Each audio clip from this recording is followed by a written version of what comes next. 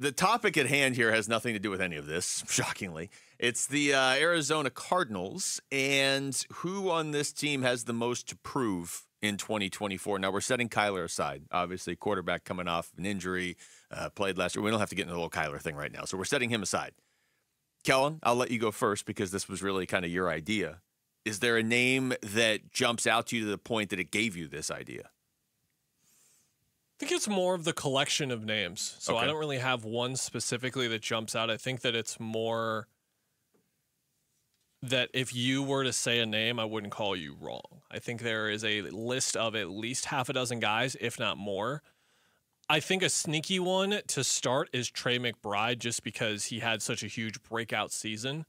It's a is this who you are season? Yeah. Are you one of the best 7, 8, 9, 10, however long the list is of tight ends? I'm not going to do the Bill Simmons thing where I say this is the 14th best tight end and I don't know the 13 tight ends and the 16 tight ends behind him. I just say a random number. One of the best tight ends in the league. Well, I like Bill Simmons a lot, especially during football season. But if you're I do what I do because Bill Simmons inspired me to do it. Yeah. Yeah. But I will say this. Anybody you're going to rank, you have to leave a spot for at least one or two players from the Boston team ahead of whoever you're talking about. That's just a given. So It's a given. Yeah. So Trey McBride's behind at least 3 Patriots tight ends. He's one of the best tight ends in the league. I think we can feel comfortable in giving him that designation. But is he going to keep that designation throughout the season after his breakout, after teams are more aware now of what he is going to be doing and what he contributes to this team? To be clear, I'm not saying that he will or won't, but this conversation can go a multitude of ways. James Conner, again, I think he has certified himself as perhaps the leader of this team, but can he and Trey Benson together certify that the Cardinals are indeed, again, going to be one of the best running teams in football? I think that they're going to do it. Let me give you my one name, though, isn't really a high-tier one. Be my name, because I have a name. Mine is Michael Wilson. Okay. I'm ready to click eject if he's hurt again.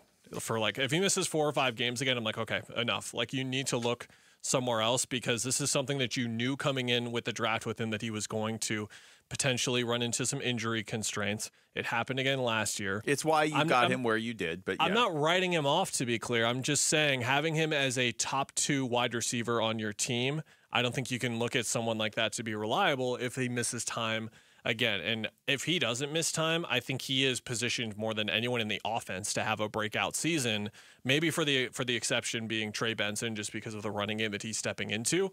But I think Wilson is going to be a huge part of what they do for sure. I don't disagree with that. I've got one for you, though, and I'm going to go a little bit off the beaten path. I'm going to go with Jonathan Gannon, actually, because you've seen it. Certainly, we saw it the last 3 weeks out there at OTAs. We'll be out there again tomorrow for minicamp.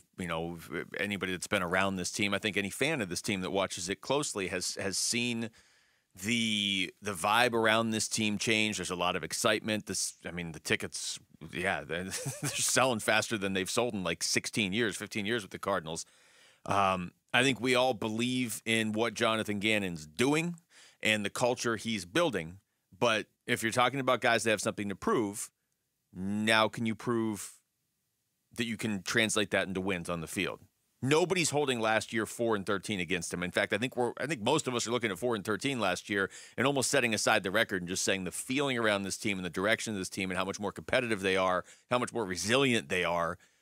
It's all very evident. But if you're talking about somebody who has something to prove, it's always going to fall on the coach at the end of the season. And can he get them to at least?